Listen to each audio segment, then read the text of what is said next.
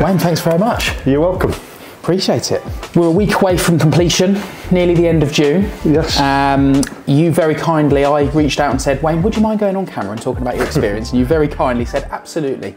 So here we are. To help people out there that are considering making a move with a house like yours, help them with a bit of an understanding as to your experience, the process as it's unravelled, things that you've kind of, I guess, learned along the way that you wouldn't have necessarily thought about at the beginning, because quite often our experience is that people put the house on the market, but there's no real, I guess, expectation, whether they're experienced in moving or not, no expectation of how the process is going to unravel until it happens. Yes.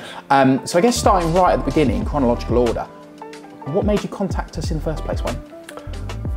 I'd seen your marketing for my cousin's house, actually. Okay. They put their house on the market, and I knew the house, obviously. And then when he shared it to Facebook, I saw like the marketing, the video, the photographs, and I just went, wow, that, you know, that's a proper job that's been done there. It's just showing the property off, and that will get people, you know, through the door and interested. It's so easy to just flick past things nowadays, but it, you know, it was so eye-catching. I saw it and I just thought, wow, if ever I sell my property, they're the people to do it. Brilliant. And that was, because obviously I'm tracing my memory back, that would have been late 2021, early 2022. We then came into contact, you got in touch because I believe, if I remember rightly, we then wrote to you, not knowing the connection. Yep. We just simply wrote to you with an update on the market. Yes, offering a free valuation. And because when we bought the property, we've done additions and changed it, like, you know, made improvements. And although at that time we wasn't immediately thinking, right, let's get the house on the market, I thought it would be good to get an appraisal, see, you know, what price we're looking at now, since it's just short of 10 years that we'll have lived here.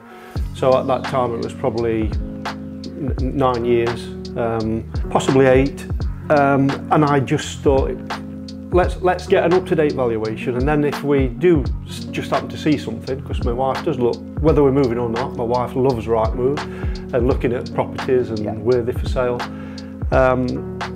So we thought, yeah, we'll get a valuation, and then if she spots something or if we see something between us, we'll know what, you know, what ballpark figure we're going to get for ours. Yeah.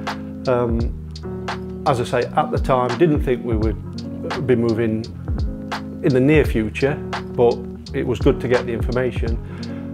But then my last daughter decided she would flee the nest. Immediately I thought, this property really is just too big for the two of us. We've got a figure, and I thought, right, I know who to contact.